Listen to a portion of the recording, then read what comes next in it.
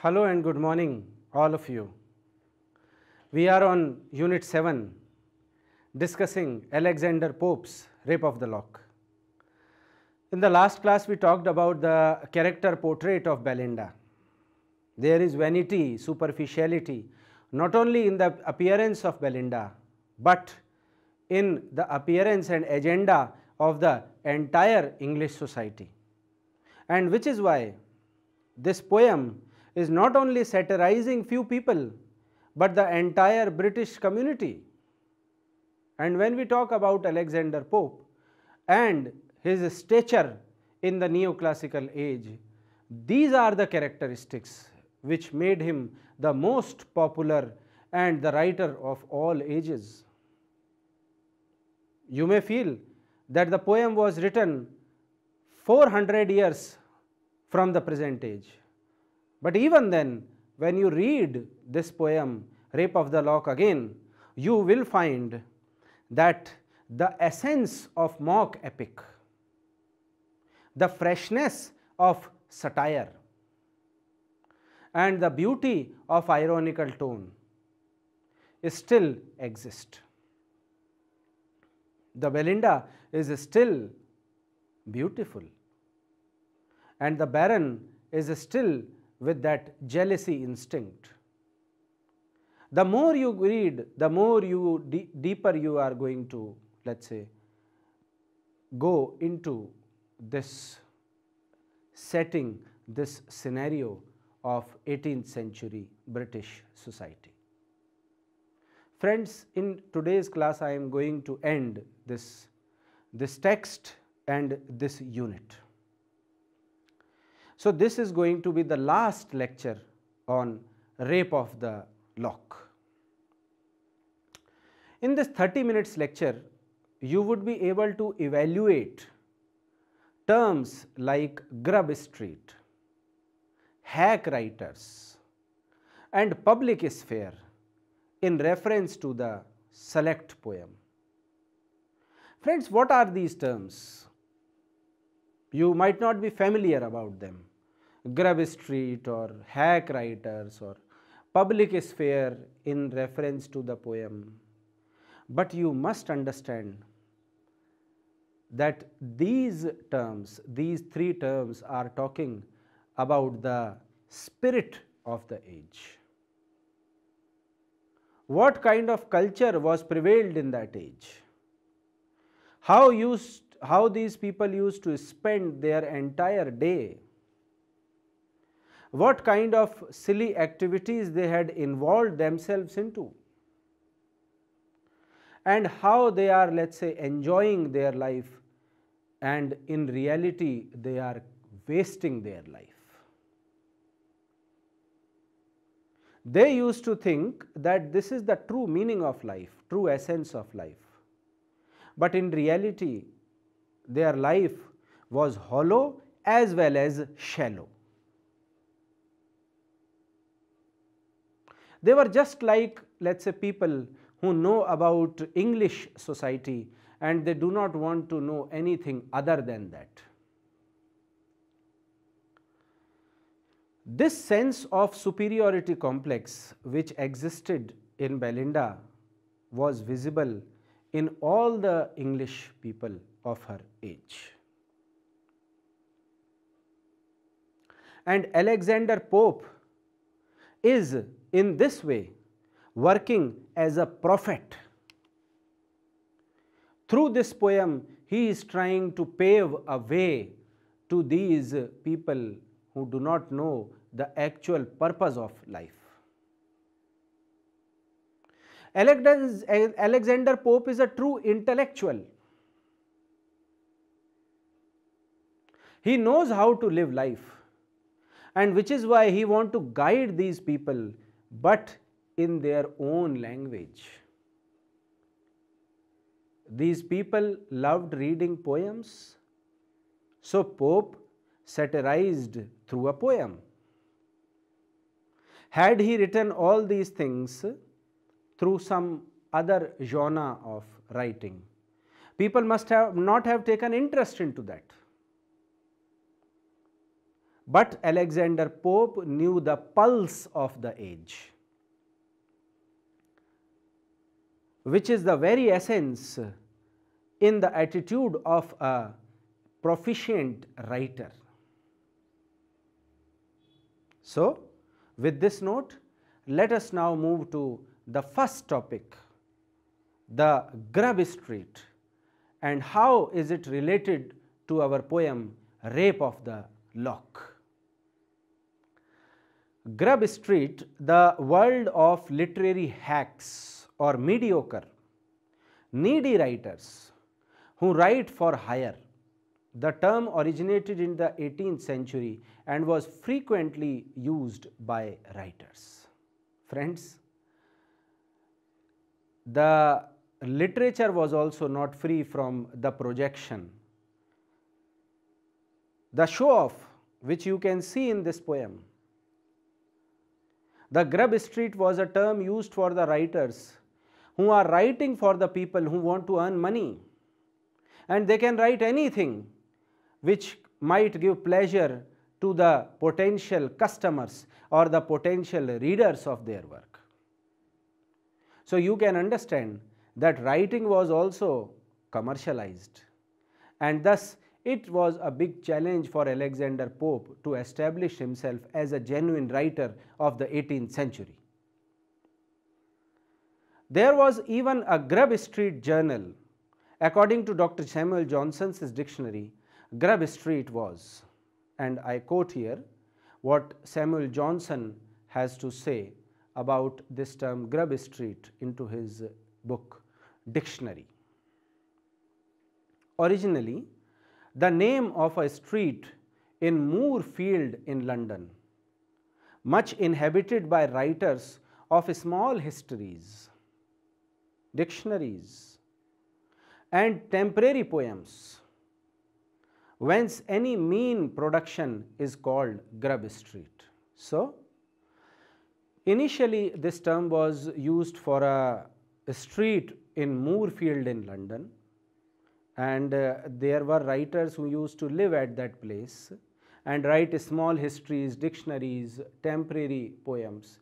It means they were part-time writers, part-time workers, and with not much seriousness they used to write. Their purpose was to earn money from writing, and which is why the content which they produced, that silly content through their writings, named that street as Grub Street. There was also a, let's say, journal named as Grub Street Journal. Maybe the journal talked about the writers who are not taking this work of writing very seriously. The term was a metaphor for the commercial production of painted matter, regardless of whether such matter actually originated in Grub Street itself. The street was renamed Milton Street in 1830. Friends, this Grub Street is, let's say, also used as a metaphor for the commercial production in printed matter. Commercial production means the production which is done to, let's say, please any powerful authority in the society. Nobody knew that from where this matter actually originated in Grub Street, but people were just happy in getting the content published which favors their ideas. Later, this Grub Street is renamed as Milton Street in 1830. So, maybe we can say that when the poem was written, almost 80 or 90 years after that, this, in the Romantic age, this street is renamed as Milton Street. On March 4, 1714, Bernard Linton published Alexander Pope's The Rape of the Lock in 5 cantos. Now friends, when we look at this poem, Rape of the Lock, we see that initially it was published in 5 cantos only, okay, and it was published in 1714. In addition to a title page in red and black, Lintot had accommodated the expense of a frontispiece and a plate for each of the 5 cantos, along with headpiece, initial letters and tailpiece. So, we can see, friends, that when this poem was published, there was a complete projection which is added to this poem by the publisher. The publisher wanted to dress up the book like women, which is why he, let's say, put the red and black as the title page, and then the front piece and plate for each of 5 cantos. In the starting of 5 cantos, he added a plate for those 5 cantos, and then he added a headpiece, initial letter and a tail piece, a complete artificiality in this realistic poem. Although the poem was also talking about artificiality, written in the mock heroic style by Alexander Pope, but then we can understand that the publisher has its own constraints, and these people know how to sell the book. This was highly unusual for books of verse. Clearly, these elements were fundamental to the book's design, but the majority of readers since 1714 have not encountered the object as Pope's first readers did. So, when we look at this, let's say, these things in the poem, we see that almost an unusual kind of preparation was done for this book of verse.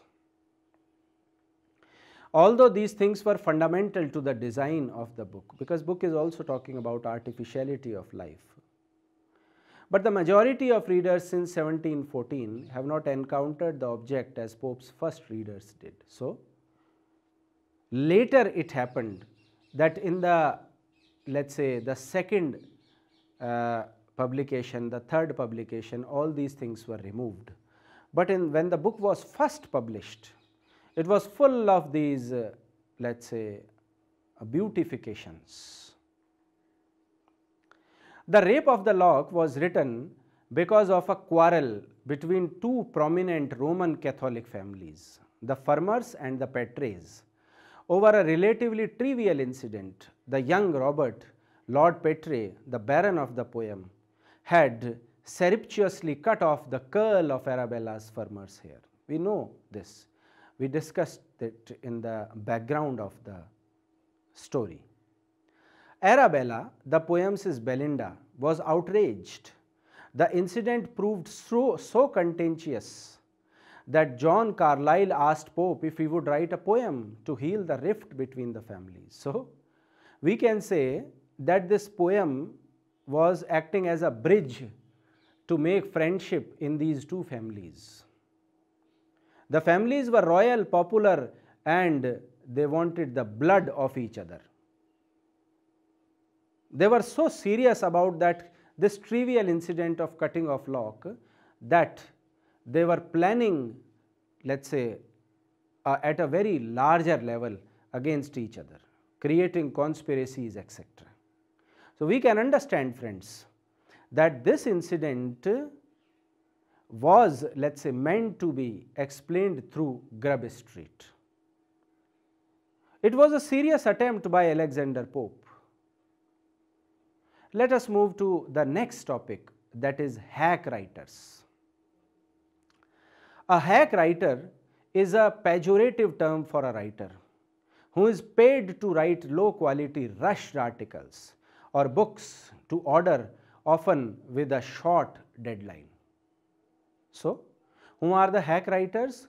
Who write everything in a hurry, who are given the last moment job, and who are always free for all such kind of, let's say, lower level of, let's say, intellectual works.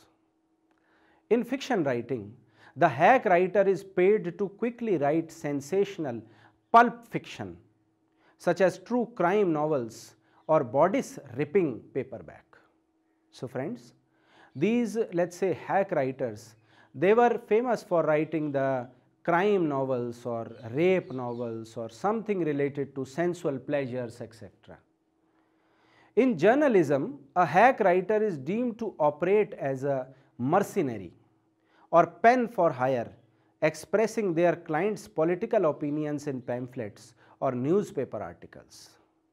So, friends, when we talk about, let's say, journalism, this field of journalism, we see that these hack writers are used to create a propaganda. There is a politician who wants to spread his ideas, and maybe to kill the ideology of the enemy, the people used these hack writers. You can understand that how much famous they used to be in the age. Hack writers are usually paid by the number of words in their book or article. As a result, hack writing has a reputation for quantity taking precedence over quality. So friends, these hack writers were so professional that they used to charge the money from the, let's say, person who is let's say offering their story to this, let's say, writer, and they used to, let's say, get paid for the number of words. You can understand how much professionalism existed in the 18th century.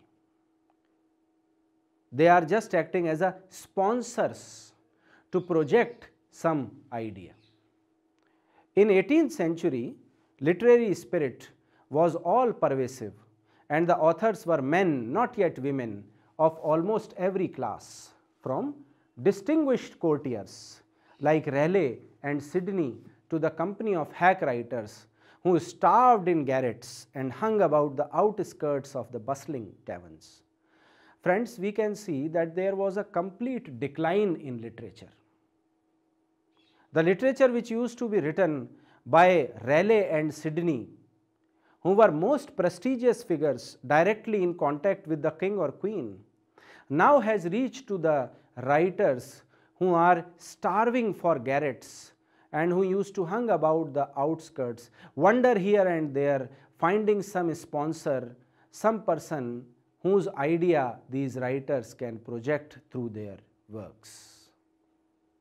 Let us now talk about the third topic, that is third and last topic of Unit 7, that is public sphere. Now, to an extent we have talked about the Grub Street. After that, the hack writers who used to live in Grub Street. And now we are moving towards the third topic, that is public sphere. How does it reflect the essence of the 18th century? The second key structure is the literary public sphere. It acts as a bridge between representative publicity and the bourgeois public sphere.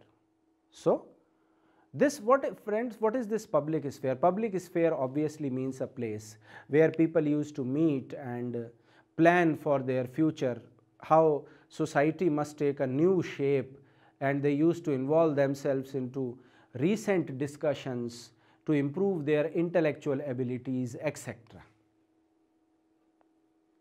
So, there were many places of public sphere.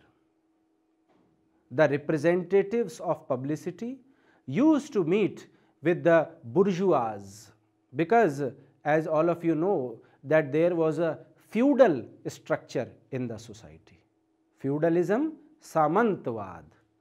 Feudal structure was there in the society, and in that feudal structure we had the bourgeois who want to protect their power, their popularity, and for that they need some publicity stunt. So, they used to visit these public spheres where they can meet few people who can project their ideology and create their grand image in the society. The literary public sphere prepares people for political reflection by giving them the chance to discuss art and literature critically. So, friends, these bourgeois people, they used to let's say project their knowledge of art, their knowledge of literature. They used to project themselves as intelligent people, intellectuals, who can change the society, who can give a new direction to this society, considering lower class and middle class as their, let's say, followers. The political public sphere, where the public challenged and criticized state authority, developed from its literary predecessors. Then friends, we also have few people on these let's say public spheres who used to always criticize state authorities, some kind of, let's say, literary predecessors of the age. They used to exist there. The public discussion of literature and the art is promoted publicly by critical journals and periodicals, but also by the emotional experience of the conjugal family. So friends, not only people used to discuss about critical journals and periodicals of the age, but there are also many emotional experiences shared by the conjugal families, the royal families, who do not know much about the world, but they have some emotional appeal to showcase their, let's say, divinely personality.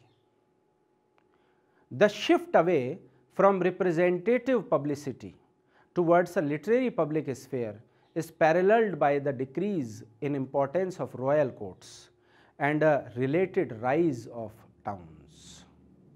Friends, when we look at, let's say, this society, we see that the literary public sphere is at par to the royal courts and rise of towns. Why? Because people are migrating from villages to cities for better job opportunities. So there are people who can compare the village life and the city life. The towns are increasing, getting more and more popular, generating revenue to many people who are well established in the towns. The various social institutions and structures that develop within towns promote critical debate and the use of reason. So there are many social institutions and structures developed in the city. You can call them as the people who are at par with the government, who are very powerful in the society. They were trying to promote critical debate and the use of reason or rationality into the society. Coffee houses were enormously popular in 18th century England. Customers could read newspapers, debate and hear the latest news. The quality of debate found in coffee houses led one writer to refer to them as penny universities. A cup of coffee usually cost a penny in the 17th century and all social classes mixed there. So these people in the coffee houses used to discuss, like, let's say, intellectuals used to discuss in universities. For a penny, which costs a cup of coffee, they used to drink that and discuss a lot into those houses, coffee houses. Various attempts were made to close down London coffee houses by the government. Saloons were the continental invention and perhaps more socially exclusive than coffee houses. French writers and intellectuals met at the homes of other society figures to discuss and debate. So friends, when government took initiative to close these coffee houses, people started meeting in the saloons, although they have to pay a little more in saloons. On the other hand, in the French society, people used to meet at the houses of the intellectuals for discussion and debate. The saloon is traditionally located within the home in the domestic sphere. Similarly, the German reading clubs were restricted to a slightly more narrow bourgeois reading public. So friends, the impact of this public sphere was not only there in England but in the entire Europe. We have talked about England, we have talked about France, and now moving to Germany. What used to happen in Germany? There were, let's say, some reading clubs which were created by Germans in the domestic sphere of their houses. The bourgeois reading public, only few people were allowed to go there. read the books and involve into the intellectual discussions. In all these institutions, the key theme was critical debate about literature and reading material. So, the people were continuously, let's say, trying to improve their intellectual or literary skills. Habermas argues that all were unconcerned with social status, addressed unthinkably questions, and were by principle inclusive. So, these people were trying to think about unthinkable questions, the questions which are no use of the society. Like there is an island of intellectuals in Jonathan Swift's Gulliver Travels. If you read Gulliver Travels, there is an island where there are people who used to consider themselves as intellectuals, thinking about the unthinkable and useless things, trying to create nothing out of their scientific inventions. So, there is a sense of irony with which Jonathan Swift has created that community. This is largely true, but it must be remembered that he is still talking about the literate bourgeois public and not about the mass of community. So, here friends, we see that these writers of the neoclassical age, they wish to criticize only the bourgeois public and not the common people. Common people are not at all concerned about these things. They are still busy in earning and making themselves survive in the expensive British society.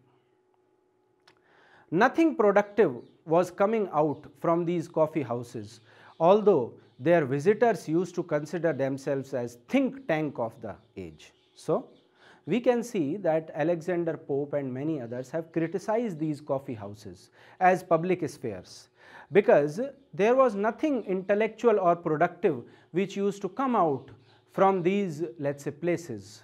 Although the regular visitors used to consider them as think tanks of the age, but they were not think tanks, but the silly bourgeois people had no exposure of the real life situations. I believe that now you have completely, let's say, understood about Alexander Pope's poetry, and you have created a portrait in your mind about the 18th century British society.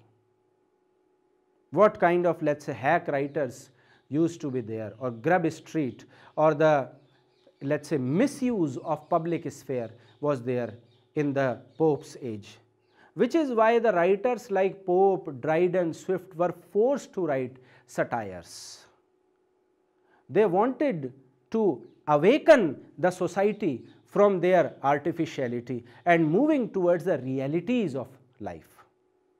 Maybe this could be the reason that neoclassical age later converted to romantic age, and maybe this can also be one of the reasons of French Revolution, which was behind the romanticism or the movement of romanticism. That is all for today. Thank you for listening.